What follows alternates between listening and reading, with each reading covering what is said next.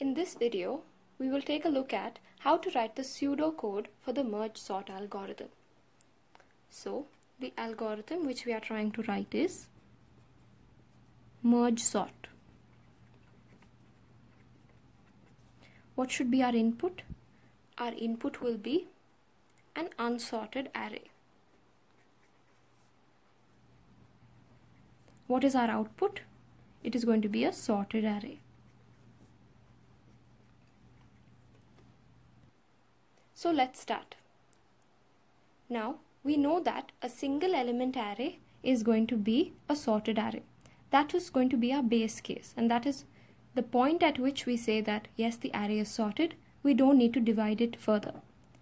So let's write the base case first. I'm going to give n the variable. I'm going to store, let's say the unsorted array is array A. I'm going to store the length of this array in the variable n. Now, if n equal to 1, that is, it's a single element array, in such a case, I want to return. I will return A, because that is going to be the sorted array of only one element. So this was our base case. Now, in all other cases, what are we doing? We are creating a left and a right sub-array. So, we are going to create left and right sub-arrays. So, these are going to be two new arrays which I am going to call left and right, and they will have the left elements of the array and the right elements of the array respectively. After I have created these two arrays, what do I want to do? First, I will want to sort the sub-arrays, and then I will want to merge the sub-arrays.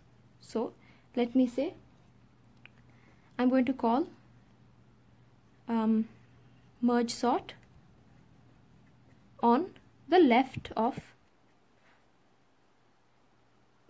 the left sub-array I have created, and the sorted array which I will be returning, I will store it in left itself. Now I will sort the right sub-array,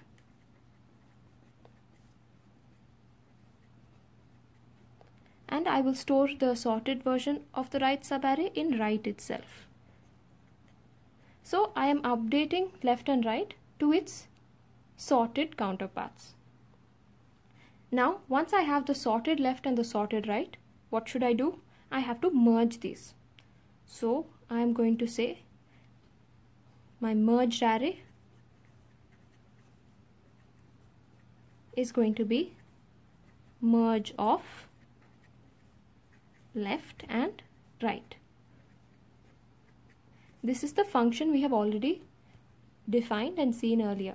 So once I have sorted left and right, I will merge it and store the result in a variable or an array, say merged array. Now I want to return the merged array.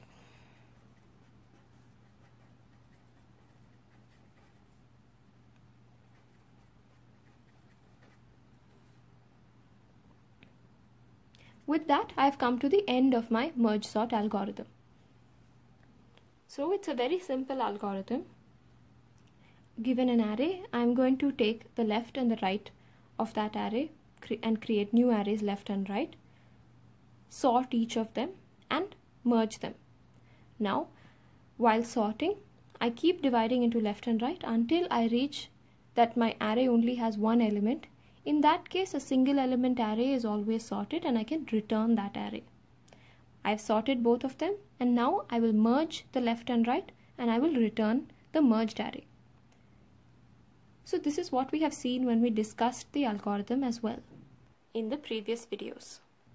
So when you write a program, the implementation can change, but the basic logic is going to stay the same. It's going to adhere to this pseudocode written.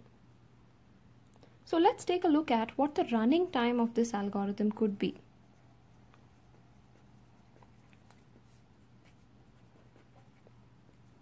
So we have t of n, and we have two cases. The first is going to be our base case when n is equal to 1. when n is equal to 1, it's going to take a constant amount of time for us to return. Now, I'm saying constant amount of time and not unit time because it's going to depend on your implementation. Maybe you would give a print statement and return A. In that case, it will take more than just unit time of returning A. But nevertheless, it's going to take us a constant amount of time. Let's say that the constant is B. Now, for all other cases, what is going to be our time? So, we are going to do merge sort to the left. So, we are going to do merge sort to half of this array. So, it's going to be t of n by 2. Then we will perform merge sort to the right. So, it's going to again do the same algorithm for this time only n by 2 plus t of n by 2. Plus, it's going to have the merge algorithm working as well. Now, the merge algorithm works in a time which is going to be some constant, say c, and into the length of the left plus the length of the right.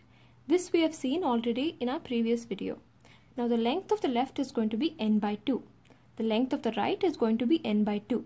The combined length of the left and the right is going to be n. So, it's going to take the time of n into some constant c. So, this is going to be the time taken for all other cases when n is not equal to 1. So, looking at these all other cases, we can say that t of n is equal to 2t of n by 2 plus some constant c into n. This is going to be a rule for all n which is not equal to 1. So, using this rule, let's say that this is equation number 1. We can say that t of n by 2 is equal to 2t of n by 4 plus cn by 2. Let's say that this is equation number 2.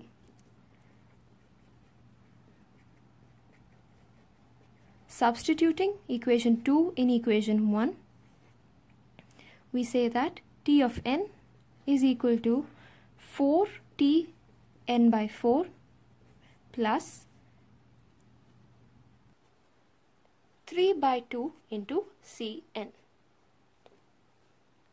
So, it's not going to be 3n by 2, it's going to be, so this cn by 2 is going to be multiplied by 2.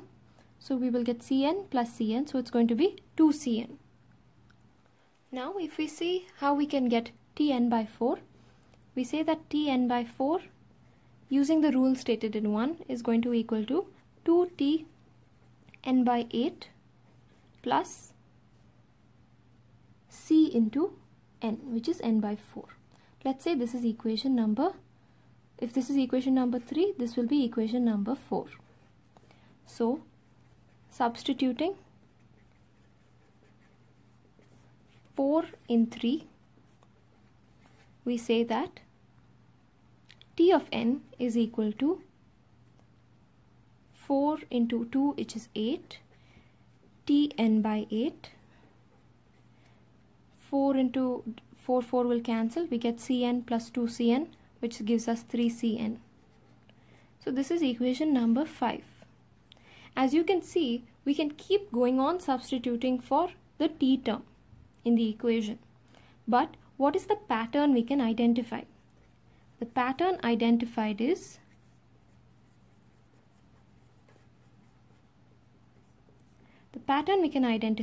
that t of n is going to equal to 2 to the power of I into t n divided by 2 to the power of I plus I into cn. This will be valid for any substitution. So, let's say the first one, this is 2 to the power of 1 tn divided by 2 to the power of 1 plus 1cn. In equation 3, it is 2 to the power of 2 tn divided by 2 to the power of 2 plus 2cn. In equation number 5, it is 2 to the power of 3 tn divided by 2 to the power of 3 plus 3cn. This is going to be always valid for any substitution. Now, as you can see, this t term is going to keep on reducing. This basically means that when we are trying to sort n number of elements, we are going to divide it into halves. So it's going to divide it into half of the elements and another right half of the elements. Then when we are sorting just half of the elements, we will divide it into a quarter and a quarter. So this diminishing term just represents how our range of sorting goes on diminishing. So at a point when we keep reducing this, term, this n by 2i is to the power of I is going to reach only one element. That our range of sorting is going to keep reducing until we reach only one element to sort. And at that point, we return. So at some point, what is going to happen is, we will say that t of n divided by 2i is going to equal to t of 1. So at some point,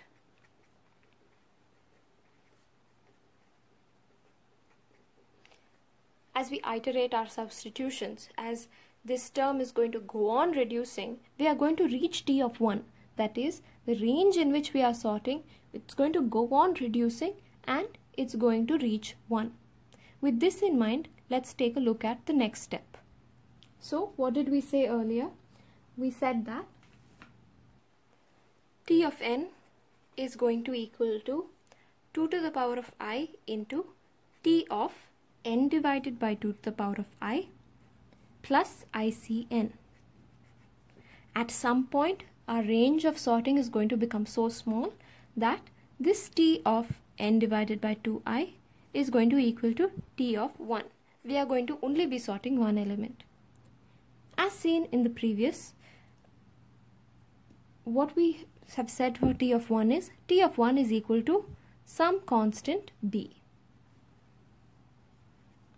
So we are going to go on reducing our range of sorting until we can sort our elements, that is, we can sort one element in some constant amount of time.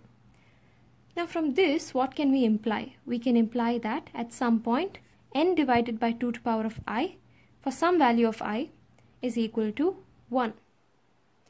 So now bringing 2 to the power of I up, we can say n is equal to 2 power I. Taking log 2 on both sides,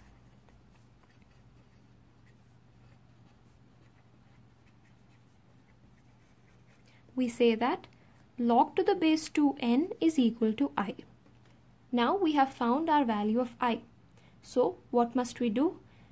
We want t of n to be purely in terms of n. Only then can we find the big O notation. So we want to eliminate I from this equation. Now we have got I in terms of n, so we can substitute. So let me call this equation number 6 and call this equation number 7. So substituting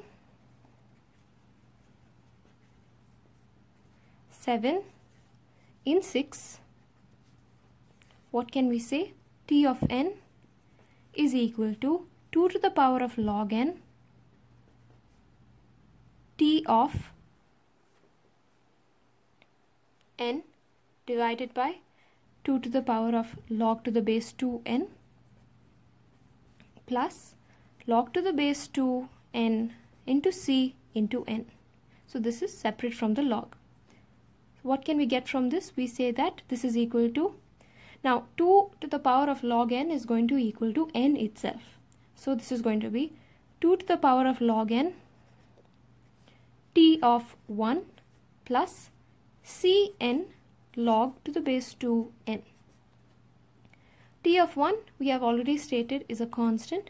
So this is going to be some constant b, 2 to the power log 2n plus cn log 2n. This is going to be our time taken in the worst case.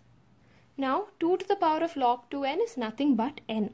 So this is equal to bn plus cn log 2n. So if this is our time in the worst case, now we need to find out what is the big O of this. So between these two terms, we need to find out which is the more dominant term with respect to the growth of t of n with regards to n. So between n and n log n, which is going to grow more rapidly?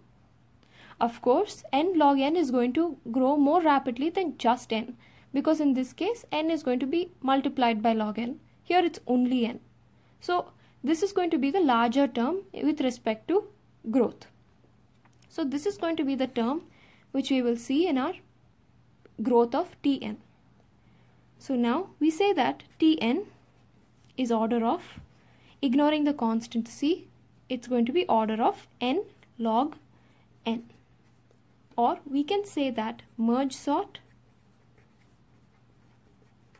is order of n log n. This is how you write the pseudocode for merge sort and arrive at the running time and big O notation of this algorithm.